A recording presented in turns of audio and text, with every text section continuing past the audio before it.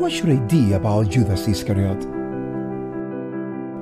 According to your point of view, is Judas Iscariot guilty or innocent?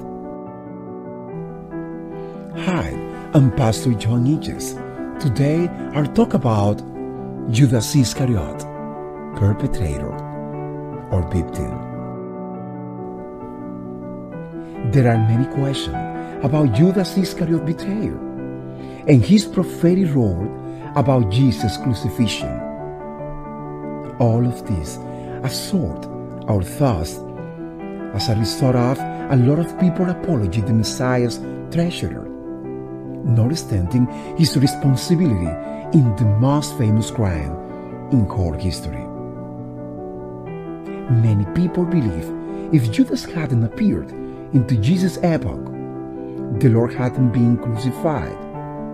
Well, according then, the traitor apostle on the power and capability to decide about Jesus' destiny. To understand this matter, we just take a look to the Bible about this dilemma in the book of Psalm, chapter 41, verse 8 through 9.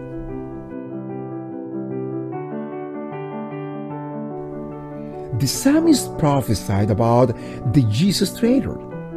He testified the evil disease possessed him and took him to commit his words misstated from his whole life. Though we can assess other prophecies in the Old Testament, as the Bible states in the book of Zechariah, chapter 11, verse 12 through 13.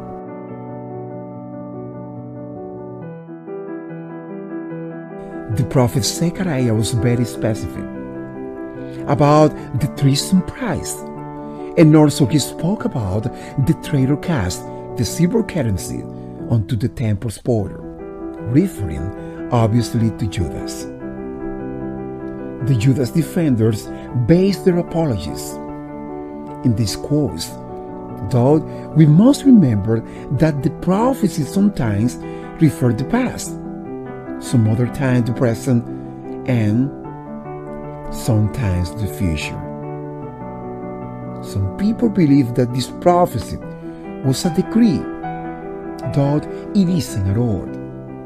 Thanks to, if it were like that, it weighed the divine tenet, which calls free will. The Bible explains about our ability to choose between the good and the evil. In the book of Jeremiah, chapter 21, verse 8. The Bible keeps testifying about our free will. In the book of Deuteronomy, chapter 30, verse 15 through 19. There are a lot of sides about our free will to choose our decisions, no matter what kind of it is.